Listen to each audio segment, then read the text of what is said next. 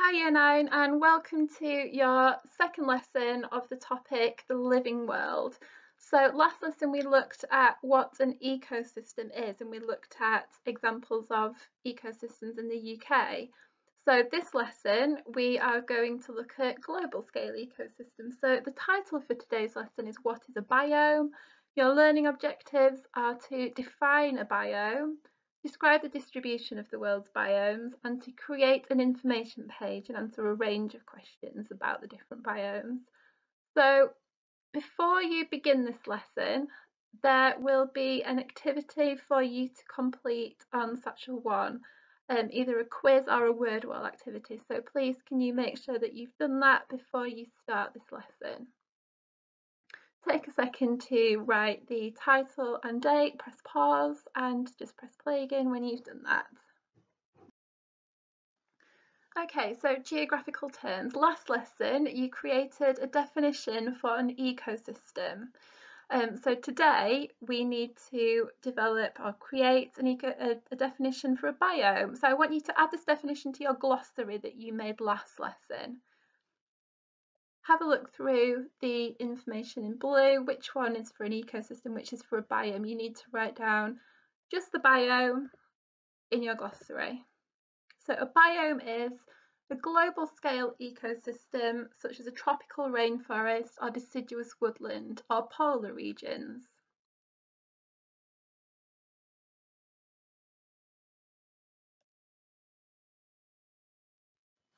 So there's a range of biomes across the world.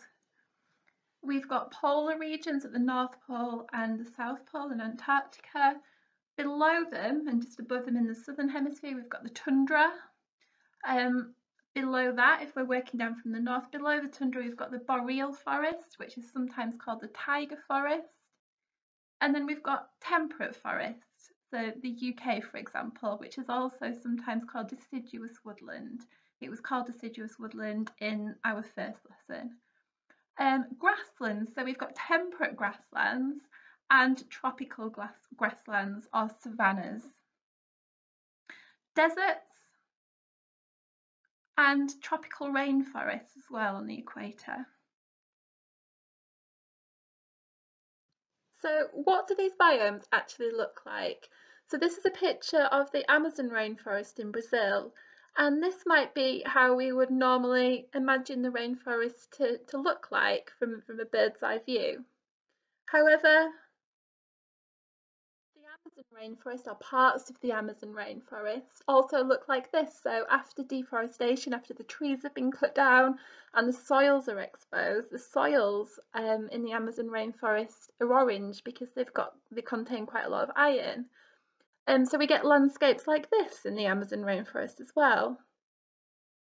And this is also the Amazon rainforest, which is also part of the tropical rainforest biome. So this is an area that's used for growing crops. So we wouldn't necessarily imagine a landscape such as this to be part of the tropical rainforest, but it is. And again, tropical rainforest biome. And Manaus, again in the tropical rainforest biome. Okay, so temperate forest. So I'm pretty sure everyone has been into a temperate forest or an area of temperate forest woodland in the UK. So this is what it looks like. But the temperate forest biome can also look like this. And again, the temperate forest biome. So London, we wouldn't necessarily think about London as being part of the temperate forest biome. However, it is.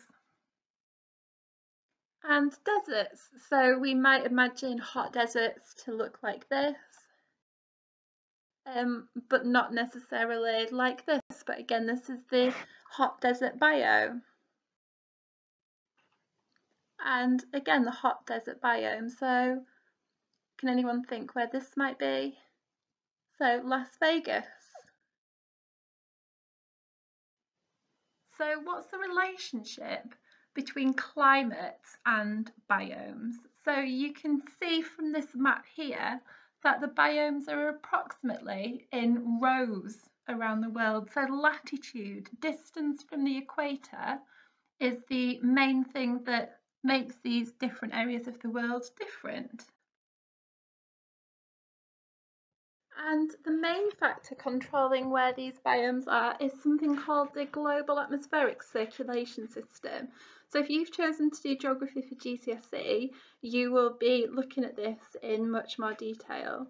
But the global atmospheric circulation system distributes heat from the equator, where the sun hits the equator at quite a short angle, so it's very, very hot, and that heat gets distributed towards the poles. So where hot air rises and sinks, we get these different biomes. At the equator, where it's hot air rises and creates an area of low pressure. When that air has risen and it cools again, it becomes more dense and then it starts to sink. It starts to sink around 30 degrees north and south of the equator, which is where we start to get hot deserts. Tropical rainforest biomes are found on the equator, and hot desert biomes are found where the air sinks further north and south. Okay, so the UK, we have a maritime climate. So we have a maritime climate because we're affected by the North Atlantic drift. As well as latitude, there are lots and lots of other different factors that play a part in creating these particular biomes and what they're like. Okay, so your first task for today, using the information on the map of the world's biomes here, can you copy and complete questions 1 to 4 on the right hand side? The missing words for the gaps are in black towards the bottom of the screen. When you've done that, can you move on to describe where the other biomes are located and to include the names of continents and countries? You might find it useful to use the information pages on Satchel 1 for this as well, page 1 and 2. So pause the video here. It'll take about 6 minutes, 5 or 6 minutes, depending on how quick you write, and press play again when you've done that.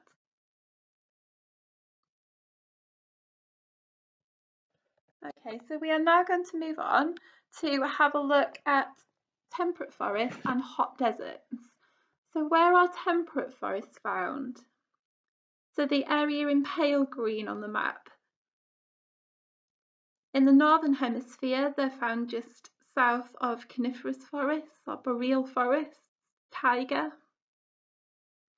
and just north of the Mediterranean biome, also called chaparral, so the red area.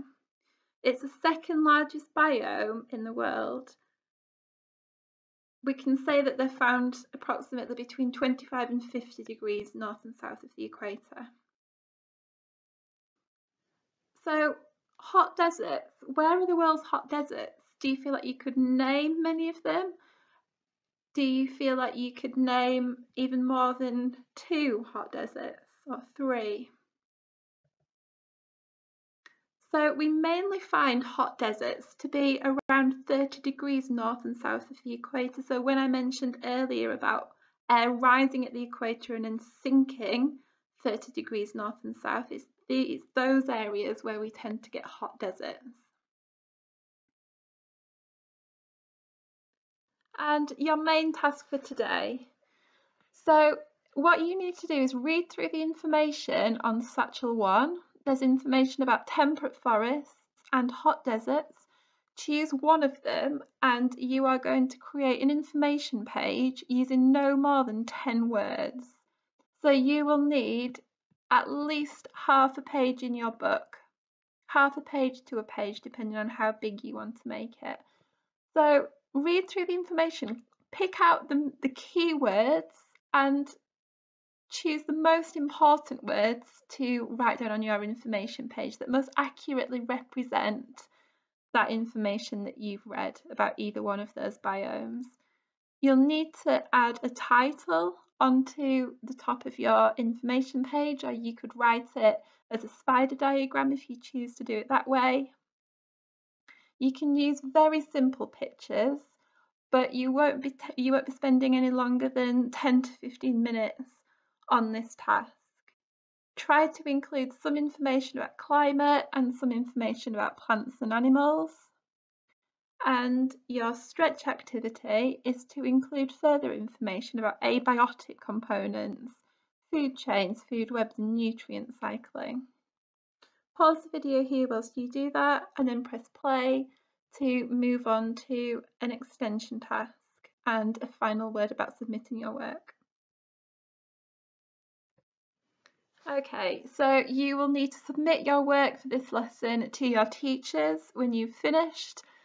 These here are some extension questions to answer in your book or on paper if you've done your work on paper. The questions range from easy to more difficult. It'd be fantastic if some of you had a go at these as well. So remember to submit your work when you're finished, and next lesson we will be moving on to have a look at the Mediterranean biome.